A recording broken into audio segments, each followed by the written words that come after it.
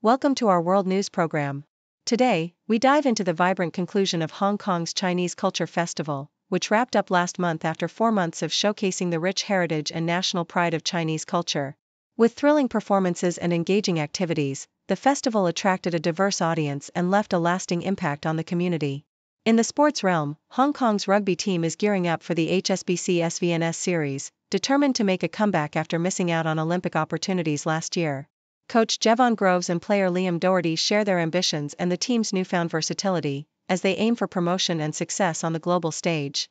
On the music front, South Korean rapper Lil Cherry, also known as Mukkbang Mama, is making waves with her latest single, Keqiang in the Club. Drawing inspiration from her family's artistic background and the character Lucy Liu played in Charlie's Angels, she aims to challenge stereotypes and promote Asian representation in the industry. Join us as we explore these exciting stories further. Please continue to watch for more detailed content. South China Morning Post reports on the recent conclusion of Hong Kong's inaugural Chinese Culture Festival, which ran for 4 months and aimed to celebrate Chinese heritage and foster national pride. The event, organized by the Chinese Culture Promotion Office, featured a variety of performances including music, dance, and Chinese opera, along with exhibitions and workshops that showcased traditional crafts such as paper cutting and cheongsam making. Ivy Naisuki, a key organizer, noted the festival's success in selling over 80% of its 65,000 tickets, attracting a diverse audience across different age groups. The festival also included initiatives aimed at engaging younger audiences, such as school performances and behind-the-scenes tours, which helped students like Chan Chuk-hei and Su Zina discover the rich diversity of Chinese culture beyond the traditional pillars of music and painting. South China Morning Post highlights the ambitions of Hong Kong's rugby team as they aim for promotion in the HSBC SVNS Series following a challenging year. Liam Doherty, a player on the team, expressed the renewed determination of the squad after experiencing setbacks in Olympic qualification and the World Rugby Series. With back-to-back victories in the Asia Rugby Sevens Series, the team is on the verge of qualifying for the Challenger Series. Doherty acknowledged the improvements in their skills and teamwork, emphasizing the importance of adaptability during matches. The team's new captain, James Christie, has inspired confidence among players as they strive to overcome past disappointments and focus on achieving their goals in the upcoming competitions. South China Morning Post features an engaging interview with South Korean rapper Lil Cherry, who recently released her single, Keqiang in the Club. The artist, known for her unique blend of personal storytelling and vibrant music, reflects on her journey from an introverted poetry student to a dynamic performer. She credits her older brother Goldbuddha for their collaborative success in the music industry, beginning with their breakout single Motorola.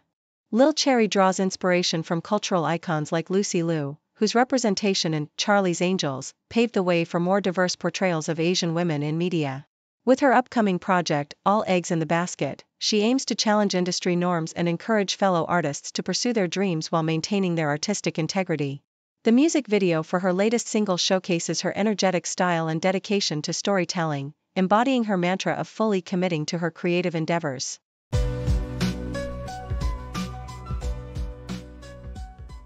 South China Morning Post. In recent developments, China's missile program has garnered significant international attention, particularly with the testing of the DF-41 Intercontinental Ballistic Missile, ICBM.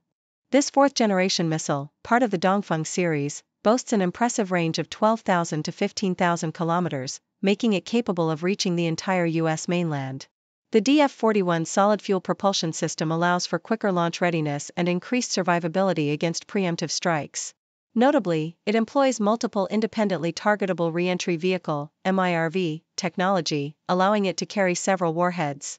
As China continues to expand its nuclear capabilities, the DF-41 represents a significant leap in their strategic deterrence efforts, positioning itself as a formidable force in the Asia-Pacific region amidst growing tensions with the US and Russia. Australian Broadcasting Corporation. Australia's Prime Minister Anthony Albanese has remained tight-lipped regarding the security guarantees sought from Papua New Guinea, PNG, in exchange for support of its bid for an NRL team, committing up to $600 million over a decade. Despite the financial backing, Albanese emphasized the need for confidentiality in security arrangements, stating that Australia is PNG's preferred security partner. Opposition leader Peter Dutton has called for more transparency from the government concerning the specifics of the agreement, suggesting that linking sports diplomacy to security objectives could be problematic. Analysts have cautioned that such a move may breed distrust in PNG and could potentially harm Australia's reputation in the region, as the implications of tying sports funding to security guarantees could lead to complications in future diplomatic relations. South China Morning Post: as discussions intensify over Hong Kong's liquor tax, there are calls from industry groups to reduce the current 100% tax to stimulate the hospitality sector. However, experts warn that this decision should not be rushed. The health implications of increased alcohol consumption, potential revenue loss for the government, and the need for a transparent decision-making process are critical factors to consider. The spirits tax generates substantial revenue, which is particularly vital given the city's current fiscal challenges. Stakeholders, including public health experts and economists, must be consulted to ensure a comprehensive understanding of the potential consequences of any tax changes. The overarching message is clear: while stimulating the economy is essential, it must not come at the expense of public health and fiscal responsibility.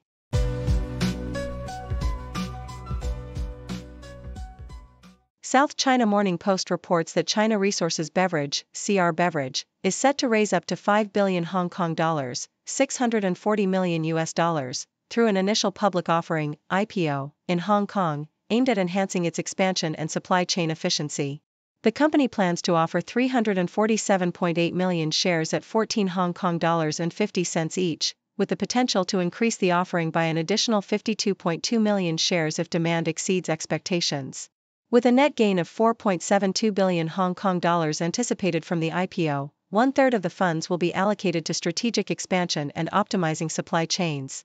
As the second-largest bottled water company in China, CR Beverages' sales of its flagship product, Zestbond bottled water, reached an impressive 39.5 billion yuan, $5.5 billion US, in 2023, showcasing its significant market presence.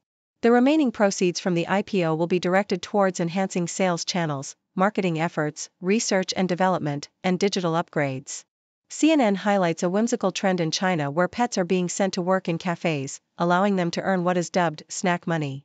Jane Shui, a 27-year-old PhD student, sent her Sammy a dog, OK, to a dog cafe in Fuzhou, viewing it as an opportunity for her pet to socialize and avoid loneliness while she and her partner are busy. This trend reflects the growing popularity of pet cafes in China, where visitors pay to interact with animals. The concept of pets working part-time at these cafes has gained traction, with pet owners posting job ads for their furry friends on social media platforms. One humorous post detailed a cat's salary in cans of cat food, highlighting the lighthearted nature of this movement. As China is projected to have more pets than toddlers by the end of the year, the rise of pet cafes has surged, with over 4,000 such establishments now operating in the country. South China Morning Post further discusses the Biden administration's consideration of capping exports of advanced AI chips from companies like Nvidia and AMD to specific countries, primarily in the Persian Gulf, amidst national security concerns. These discussions are still in the preliminary stages but indicate a shift towards tighter export controls, particularly aimed at preventing the diversion of technology to nations with robust surveillance capabilities. The new framework aims to streamline the licensing process for AI chip shipments to countries like the UAE and Saudi Arabia, while also maintaining strict regulations on shipments to over 40 other countries, especially China. As the demand for advanced AI systems grows globally, the US faces a delicate balance between fostering international partnerships and safeguarding its technological edge, with officials expressing concerns over the implications for human rights and national security. The evolving landscape of AI chip exports could significantly impact US diplomatic relations and the global AI market.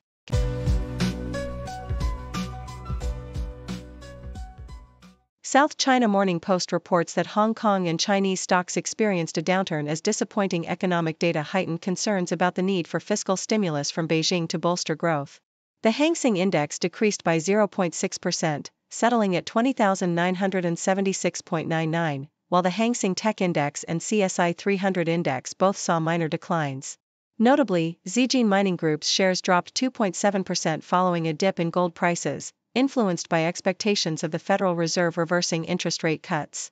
Baidu and Trip.com Group also faced losses, with declines of 1.7% and 1.8%, respectively. September's export growth for China was reported at a mere 2.4%, the slowest since May, alongside disappointing figures for new yuan loans and aggregate financing. As investors await the upcoming National People's Congress, where discussions on increasing government borrowing may take place, Finance Minister Lan Fong suggested that there is potential for raising debt levels. In contrast, other major Asian markets showed resilience, with Japan's Nikkei 225 rising by 1% and Australia's S&P ASX 200 gaining 0.8%. Thank you for tuning in.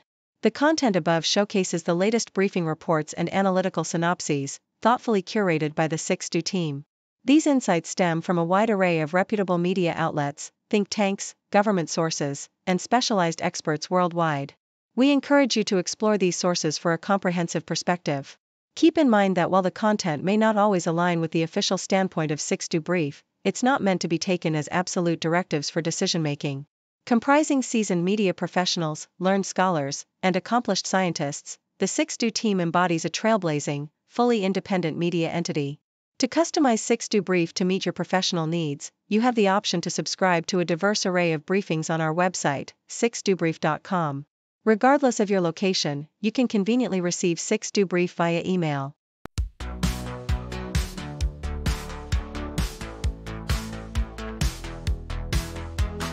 Morning coffee, fresh off the press. Reading headlines, feeling blessed. World keeps turning, stories unfold. Every moment, news gets told. Flipping channels, clicking tabs. Feeding my mind's hunger grabs. Facts and figures, images bright.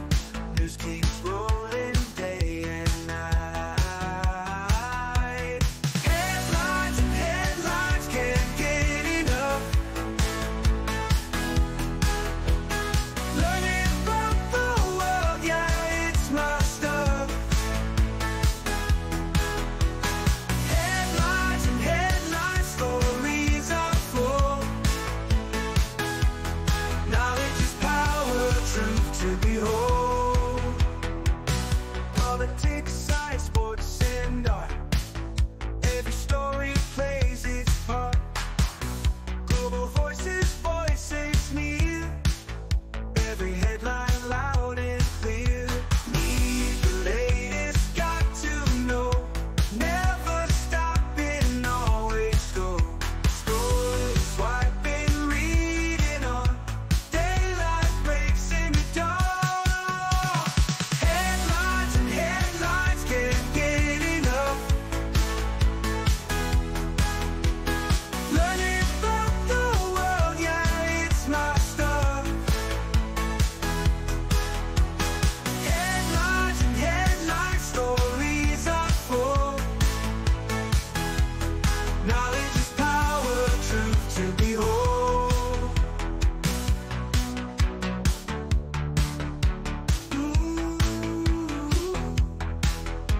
Need the latest, got to know. Never stopping, always go. Scrolling, swiping, reading on. Daylight breaks in the dawn. Headlines and headlines, can't get enough.